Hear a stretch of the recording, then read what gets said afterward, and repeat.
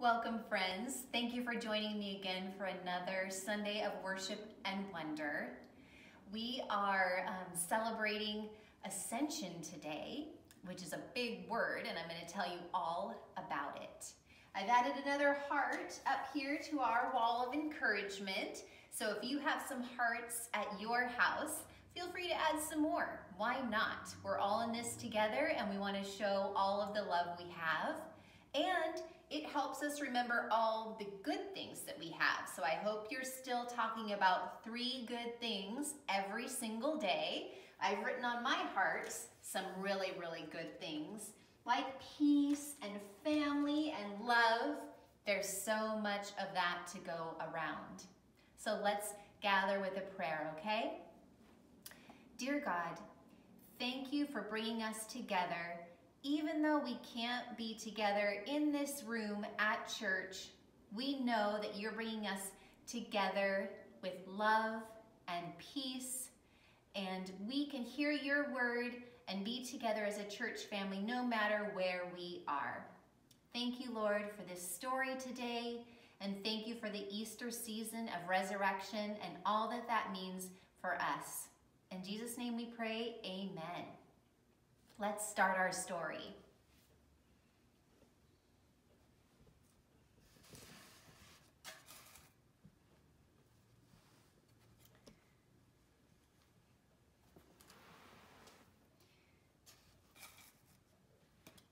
This is a tomb. And a tomb is where they would put a person's dead body. Now, our wonderful Jesus, who had done so many beautiful things, died on the cross and was put in a tomb. But God made him alive again. Some of Jesus's friends went to the tomb and found that it was empty. And an angel appeared to them and told them that Jesus was alive again. One of the women had seen Jesus. He called her by name, and she knew the sound of his voice. Many of Jesus's friends wondered what had really happened.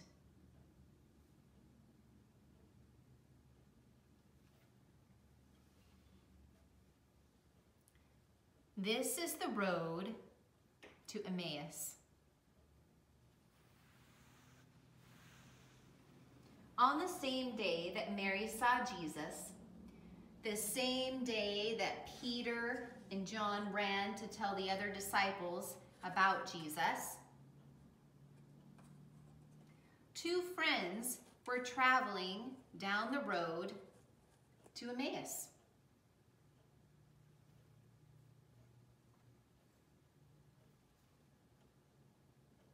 And they stopped at a home there to share a meal.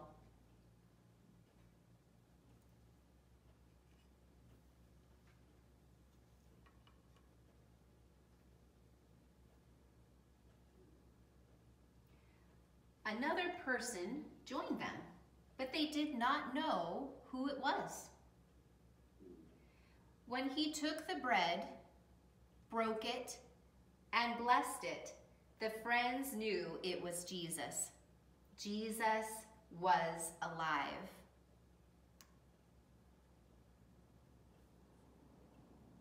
Their friends hurried to Jerusalem to tell the other friends what they had just seen.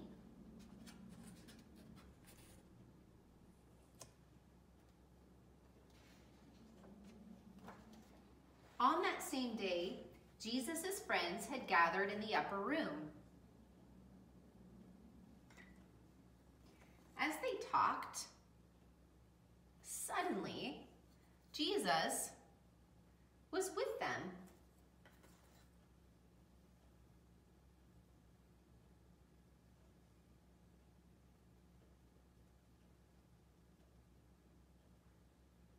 He showed them his hands and side, and he asked for something to eat.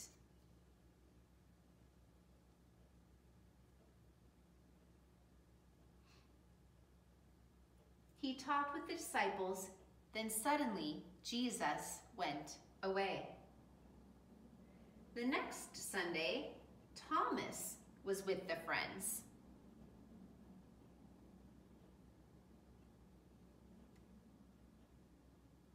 Suddenly, Jesus came again, and he said, "Peace be with you." And Thomas believed. When he saw Jesus, he did not need to touch him. And again, Jesus left suddenly. Jesus' friends must have spent time talking about all that had happened, about the amazing things Jesus said and the wonderful things he did.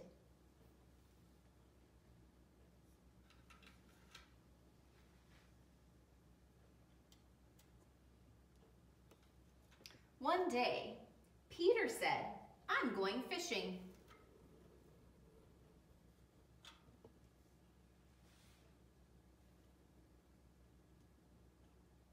James, John, Thomas, and 3 other friends also went fishing.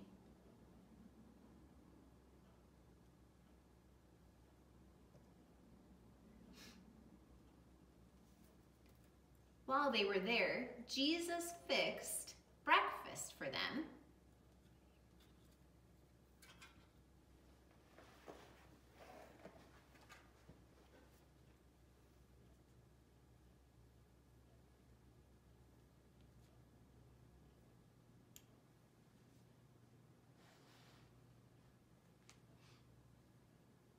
After they had fished all night, Jesus cooked the fish for them for breakfast.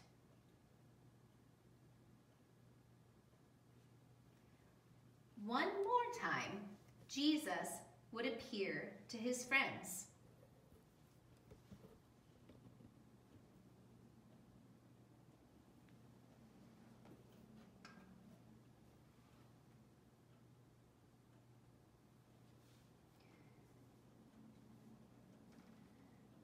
The rest of the friends gathered with the disciples.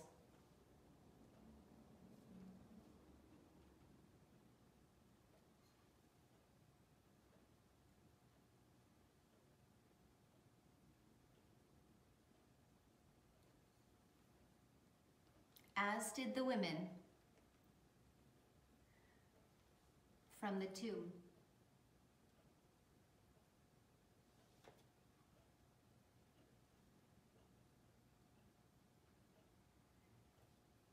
Jesus spoke to all of them and said, "Stay in Jerusalem and wait there for a special gift that God would send them, the gift of the Holy Spirit. This special gift would give them the power to be able to tell others about Jesus and the amazing things he did and said."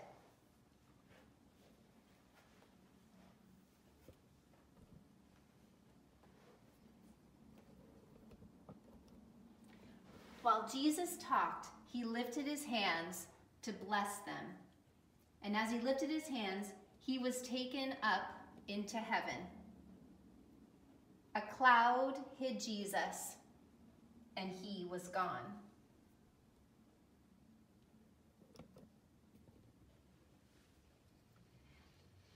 As the friends looked up into the sky, an angel stood beside them. They told them that Jesus was gone to heaven, and someday he would come back again.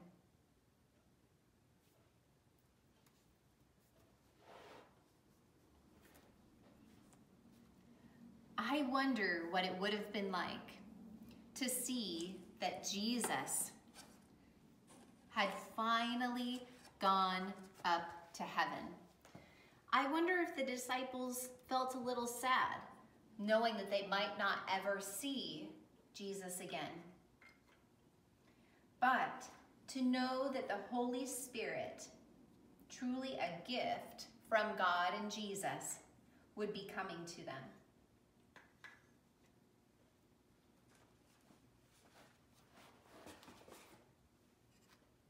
as you go through this week, I would ask that you would think about this story and think about this final piece of ascension, of Jesus ascending or rising up to heaven.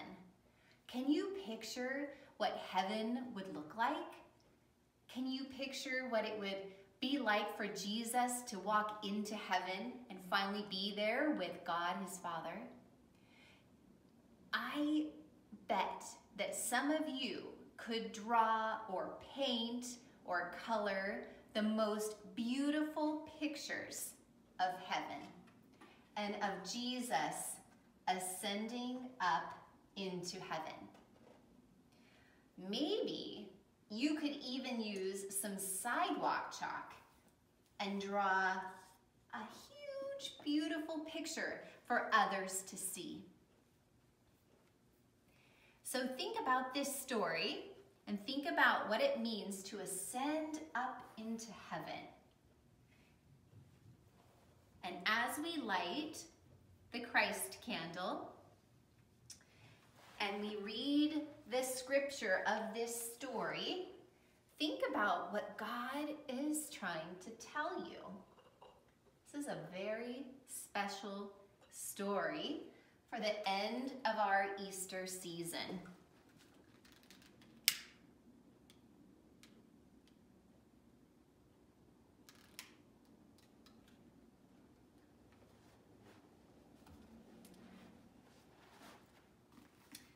The Ascension.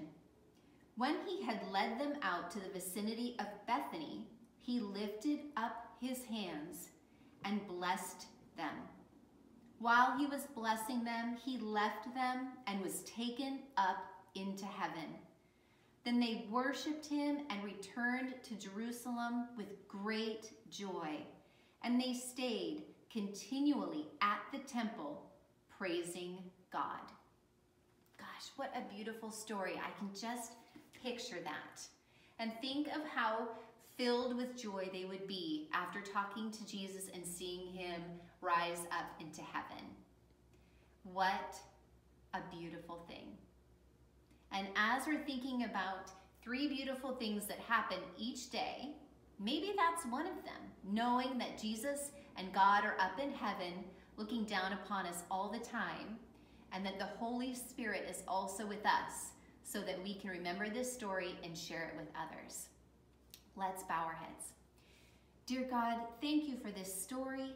Thank you for the vision of heaven and of Jesus rising up into the clouds with you. Please, Lord, help us remember this story the rest of the week and share it with others through our art and our words. In Jesus' name we pray, amen. And let us send this smoke up into heaven as a reminder of the Holy Spirit being with us today and the rest of the week. Thank you for joining me.